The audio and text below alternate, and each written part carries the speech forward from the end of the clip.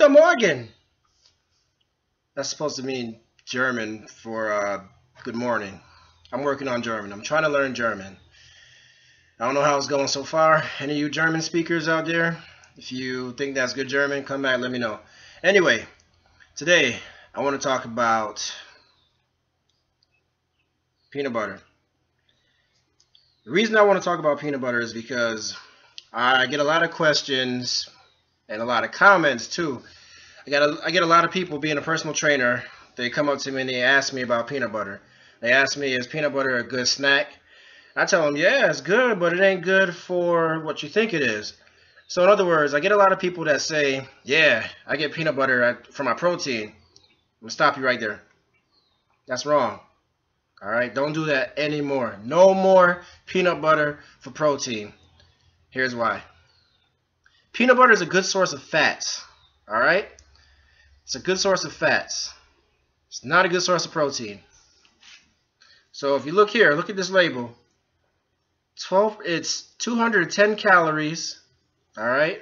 And 140 of those calories are for fat. All right? And you're only getting 7 grams of protein. So you're getting about 4.5 grams polyunsaturated, 9 grams monounsaturated. Don't get me wrong, it's a healthy snack. But if you're going to peanut butter for protein, you're off the mark. So like I said, peanut butter is good, but it's not good for protein.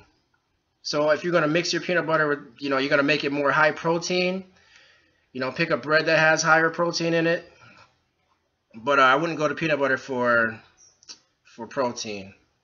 There's other things you can do if you want to get a good protein source. You can do your tuna fish.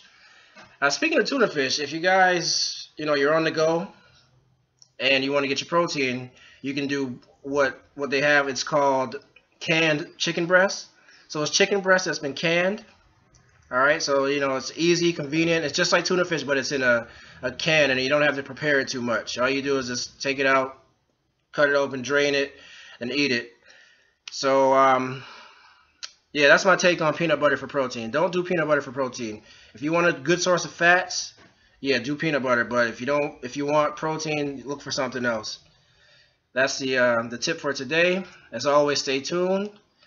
You're gonna want to subscribe definitely, because I got more good stuff coming. Rate as always. Comment if you have any comments or questions. Leave them in the box below, and I'll get back to you ASAP. Have a good day. Don't use peanut butter for protein.